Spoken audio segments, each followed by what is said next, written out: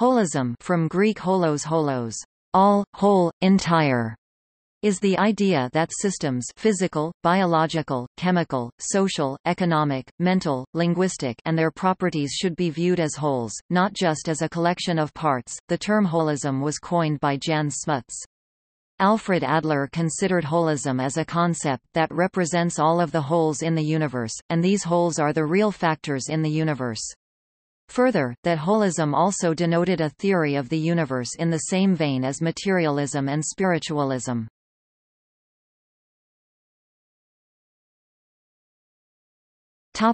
Synopsis of holism and evolution.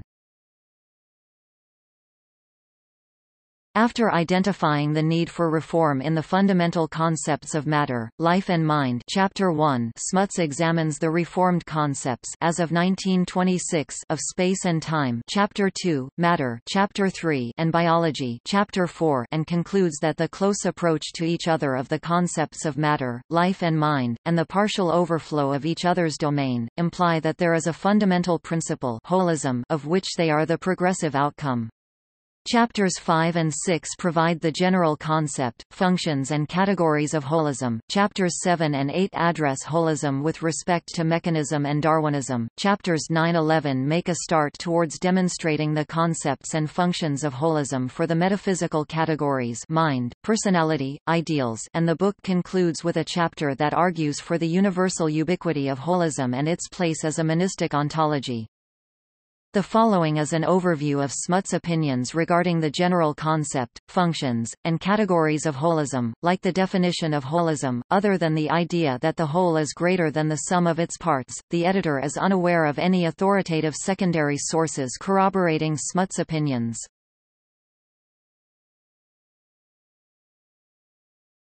Topic: Structure. Wholes are composites which have an internal structure, function or character which clearly differentiate them from mechanical additions, aggregates, and constructions, such as science assumes on the mechanical hypothesis. The concept of structure is not confined to the physical domain, e.g. chemical, biological and artifacts, it also applies to the metaphysical domain, e.g. mental structures, properties, attributes, values, ideals, etc.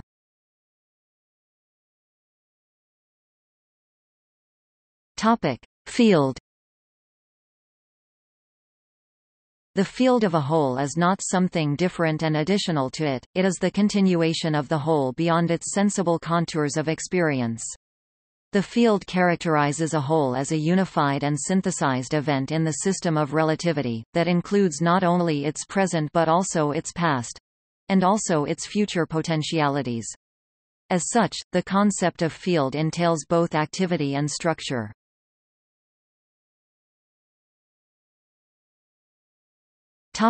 Variation. Darwin's theory of organic descent placed primary emphasis on the role of natural selection, but there would be nothing to select if not for variation. Variations that are the result of mutations in the biological sense and variations that are the result of individually acquired modifications in the personal sense are attributed by Smuts to holism. Further, it was his opinion that because variations appear in complexes and not singly, evolution is more than the outcome of individual selections, it is holistic.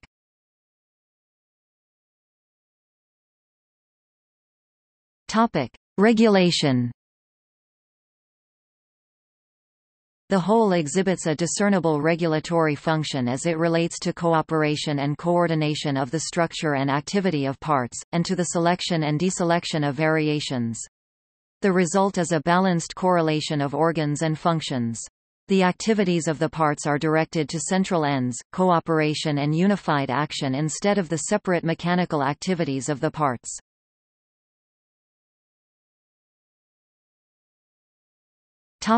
Creativity. It is the intermingling of fields which is creative or causal in nature. This is seen in matter, where if not for its dynamic structural creative character matter could not have been the mother of the universe. This function, or factor of creativity, is even more marked in biology, where the protoplasm of the cell is vitally active in an ongoing process of creative change where parts are continually being destroyed and replaced by new protoplasm. With minds, the regulatory function of holism acquires consciousness and freedom, demonstrating a creative power of the most far-reaching character. Holism is not only creative but self-creative, and its final structures are far more holistic than its initial structures.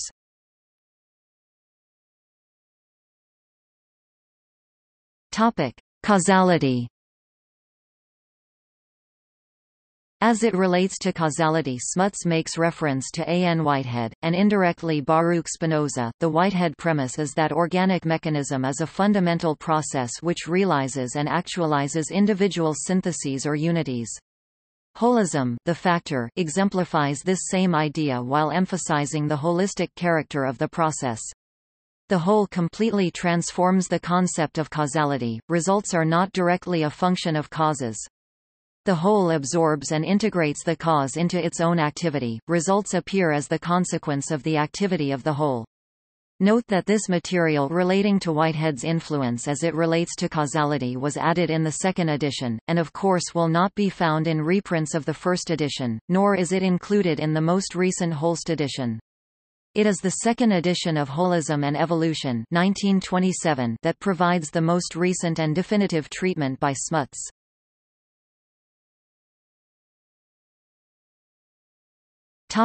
The whole is greater than the sum of its parts. The fundamental holistic characters as a unity of parts which is so close and intense as to be more than the sum of its parts, which not only gives a particular conformation or structure to the parts, but so relates and determines them in their synthesis that their functions are altered. The synthesis affects and determines the parts, so that they function towards the whole, and the whole and the parts, therefore reciprocally influence and determine each other, and appear more or less to merge their individual characters. The whole is in the parts and the parts are in the whole, and this synthesis of whole and parts is reflected in the holistic character of the functions of the parts as well as of the whole.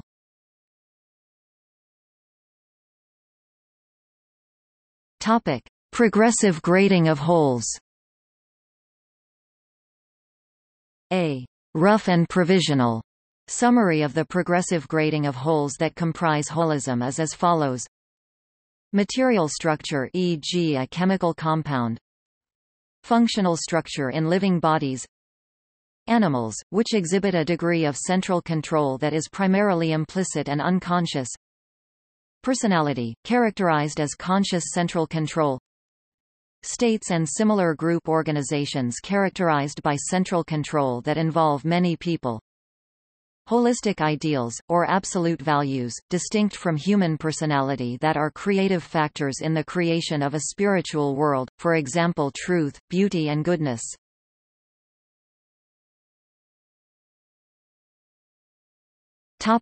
Holism in philosophy. In philosophy, any doctrine that emphasizes the priority of a whole over its parts is holism. Some suggest that such a definition owes its origins to a non-holistic view of language and places it in the reductivist camp. Alternately, a holistic definition of holism denies the necessity of a division between the function of separate parts and the workings of the whole. Effectively, this means that the concept of a part has no absolute foundation in observation, but is rather a result of a materialist structuring of reality based on the necessity of logical and distinct units as a means to deriving information through comparative analysis. It suggests that the key recognizable characteristic of a concept of true holism is a sense of the fundamental truth of any particular experience. This exists in contradistinction to what is perceived as the reductivist reliance on inductive method as the key to verification of its concept of how the parts function within the whole. Equally, the potential for recognizing the clarity of holistic experience within the logical terms of maths is limited by the abstract nature of numbers. In terms of real-life measurements, numbers have no scale or dimensional properties, so they have to rely on experimentally verified units, e.g. inches, volts, calories etc., to describe reality. It is this reliance on the holistic integrity of experience which leads to the recognition that intuitive perception rather than mathematical calculation is the source of the truth of effective theories. See references Holism, 2016. Topic: Philosophy of language. In the philosophy of language this becomes the claim, called semantic holism, that the meaning of an individual word or sentence can only be understood in terms of its relations to a larger body of language, even a whole theory or a whole language. In the philosophy of mind, a mental state may be identified only in terms of its relations with others. This is often referred to as content holism, or holism of the mental. This notion involves the philosophies of such figures as Frege, Wittgenstein, and Quine.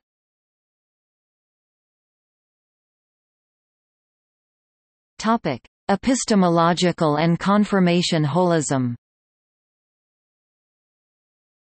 Epistemological and confirmation holism are mainstream ideas in contemporary philosophy.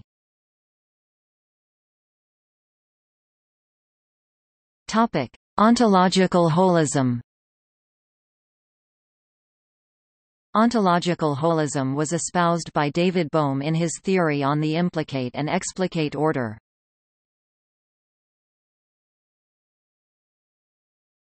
Topic: Spinoza. The concept of holism played a pivotal role in Baruch Spinoza's philosophy.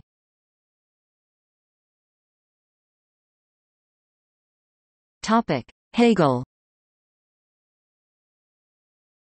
Hegel rejected the fundamentally atomistic conception of the object. Stern, 38, arguing that individual objects exist as manifestations of indivisible substance universals, which cannot be reduced to a set of properties or attributes. He therefore holds that the object should be treated as an ontologically primary whole. Stern, 40. In direct opposition to Kant, therefore, Hegel insists that the unity we find in our experience of the world is not constructed by us out of a plurality of intuitions. Stern, 40. In his ontological scheme, a concrete individual is not reducible to a plurality of sensible properties, but rather exemplifies a substance universal. Stern, 41. His point is that it is a mistake to treat an organic substance like blood as nothing more than a compound of unchanging chemical elements, that can be separated and united without being fundamentally altered.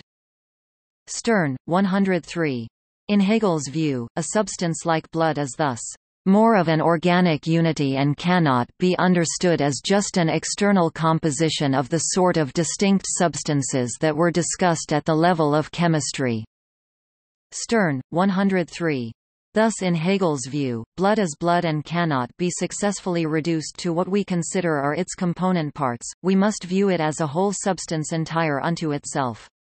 This is most certainly a fundamentally holistic view.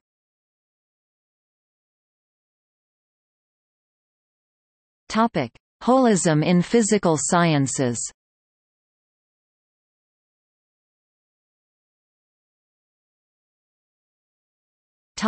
Agriculture. There are several newer methods in agricultural science such as permaculture and holistic planned grazing, holistic management, that integrate ecology and social sciences with food production. Organic farming is sometimes considered a holistic approach.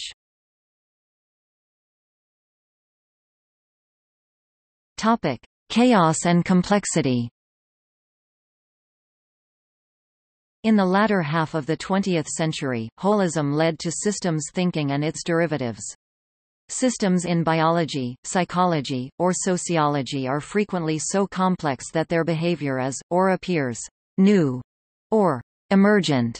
It cannot be deduced from the properties of the elements alone. Holism has thus been used as a catchword. This contributed to the resistance encountered by the scientific interpretation of holism, which insists that there are ontological reasons that prevent reductive models in principle from providing efficient algorithms for prediction of system behavior in certain classes of systems. Scientific holism holds that the behavior of a system cannot be perfectly predicted, no matter how much data is available. Natural systems can produce surprisingly unexpected behavior, and it is suspected that behavior of such systems might be computationally irreducible, which means it would not be possible to even approximate the system state without a full simulation of all the events occurring in the system. Key properties of the higher-level behavior of certain classes of systems may be mediated by rare surprises in the behavior of their elements due to the principle of interconnectivity, thus evading predictions except by brute force simulation. Complexity theory, also called science of complexity, is a contemporary era of systems thinking. It comprises both computational and holistic, relational approaches towards understanding complex adaptive systems, and especially in the latter, some argue that it can be seen as the polar opposite to reductive methods. General theories of complexity have been proposed, and numerous complexity institutes and departments have sprung up around the world. The Santa Fe Institute is arguably the most famous of them. Topic: Ecology. Holistic thinking is often applied to ecology, combining biological, chemical, physical, economic, ethical, and political insights. The complexity grows with the area, so that it is necessary to reduce the characteristic of the view in other ways, for example to a specific time of duration. John Muir, Scots-born early American conservationist, wrote, "When we try to pick out anything by itself we find it hitched to everything else in the universe." More information is to be found in the field of systems ecology, a cross-disciplinary field influenced by general systems theory.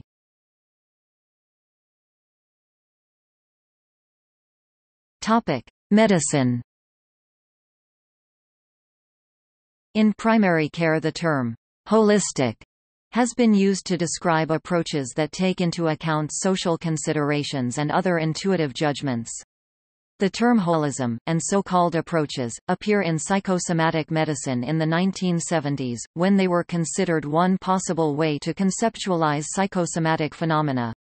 Instead of charting one-way causal links from psyche to soma, or vice versa, it aimed at a systemic model, where multiple biological, psychological and social factors were seen as interlinked. Other, alternative approaches in the 1970s were psychosomatic and somatopsychic approaches, which concentrated on causal links only from psyche to soma, or from soma to psyche, respectively.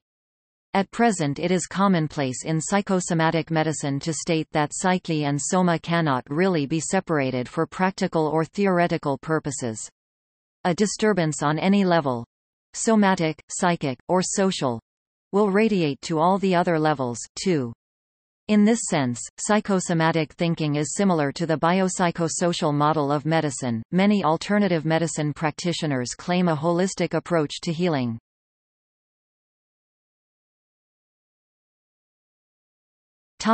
Neurology. A lively debate has run since the end of the 19th century regarding the functional organization of the brain.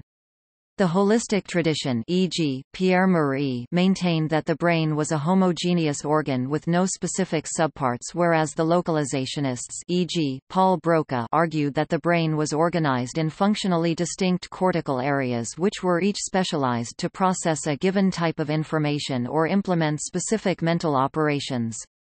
The controversy was epitomized with the existence of a language area in the brain, nowadays known as Broca's area.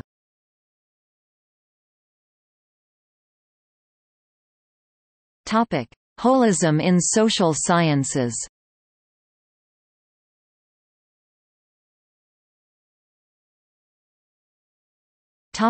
Architecture.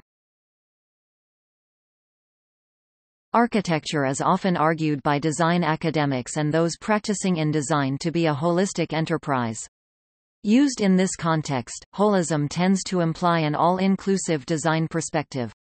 This trait is considered exclusive to architecture, distinct from other professions involved in design projects.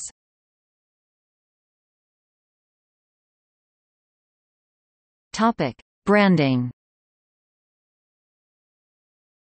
A holistic brand, also holistic branding, is considering the entire brand or image of the company.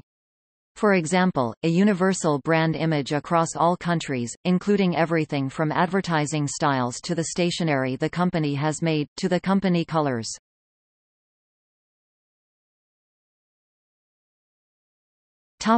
Economics. With roots in Schumpeter, the evolutionary approach might be considered the holistic theory in economics. It shares certain language from the biological evolutionary approach. It takes into account how the innovation system evolves over time. Knowledge and know-how, know-who, know-what and know-why are part of the whole business economics. Knowledge can also be tacit, as described by Michael Polanyi.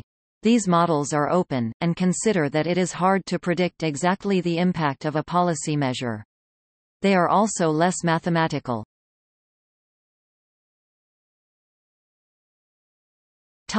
Education reform.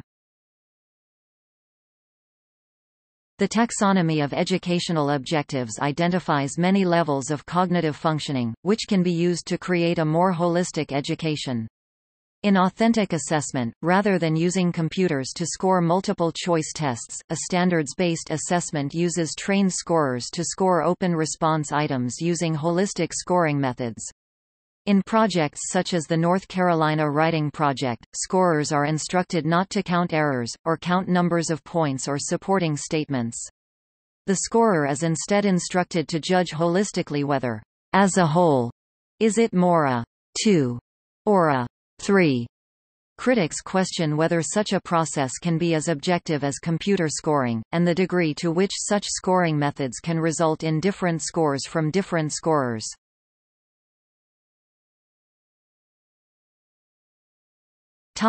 Psychology.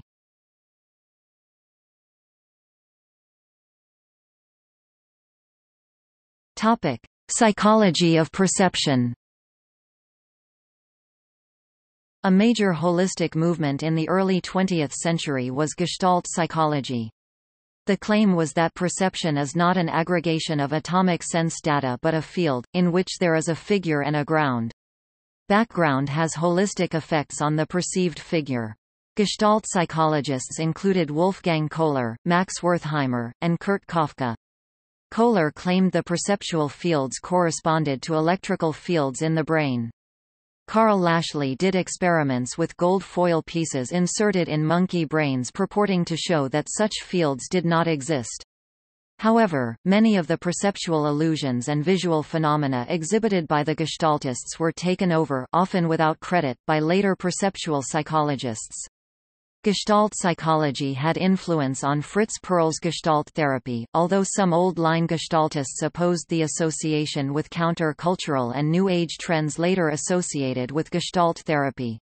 Gestalt theory was also influential on phenomenology. Aaron Gurwitch wrote on the role of the field of consciousness in Gestalt theory in relation to phenomenology. Maurice Merleau-Ponty made much use of holistic psychologists such as work of Kurt Goldstein in his Phenomenology of Perception.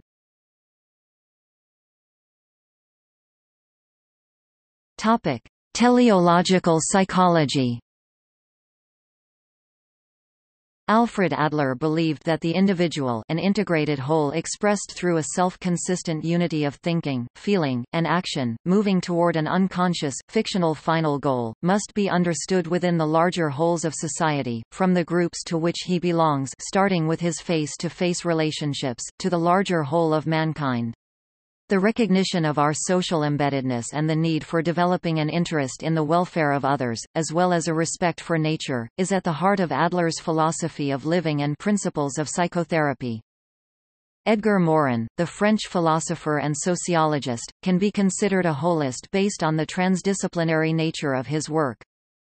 Mel Levine, M.D., author of A Mind at a Time, and co-founder with Charles R. Schwab of the not-for-profit organization All Kinds of Minds, can be considered a holist based on his view of the whole child as a product of many systems and his work supporting the educational needs of children through the management of a child's educational profile as a whole rather than isolated weaknesses in that profile.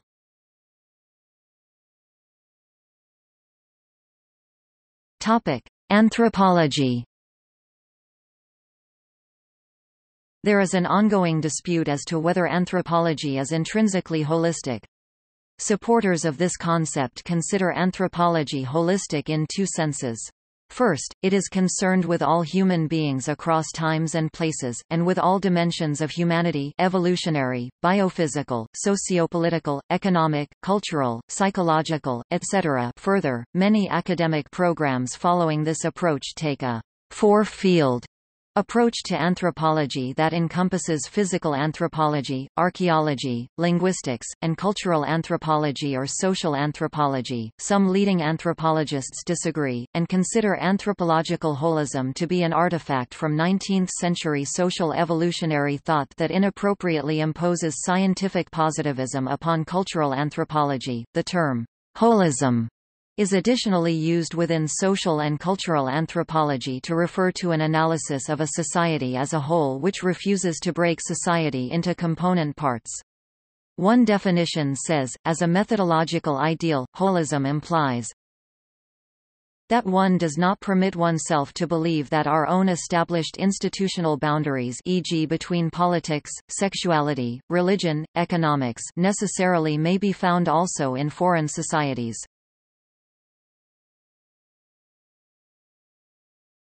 Émile Durkheim. Émile Durkheim developed a concept of holism which he said is opposite to the notion that a society was nothing more than a simple collection of individuals. In more recent times, Louis Dumont has contrasted holism to individualism as two different forms of societies. According to him, modern humans live in an individualist society, whereas ancient Greek society, for example, could be qualified as holistic because the individual found identity in the whole society. Thus, the individual was ready to sacrifice himself or herself for his or her community, as his or her life without the polis had no sense whatsoever. Cosmomorphism. The French Protestant missionary Maurice Lienhart coined the term cosmomorphism to indicate the state of perfect symbiosis with the surrounding environment which characterized the culture of the Melanesians of New Caledonia. For these people, an isolated individual is totally indeterminate, indistinct, and featureless until he can find his position within the natural and social world in which he is inserted. The confines between the self and the world are annulled to the point that the material body itself is no guarantee of the sort of recognition of identity which is typical of our own culture.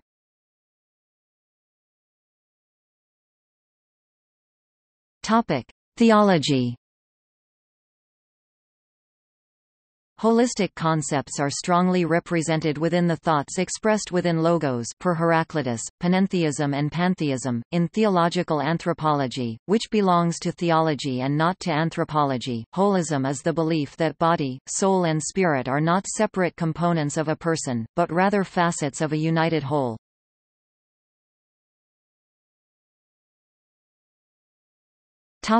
See also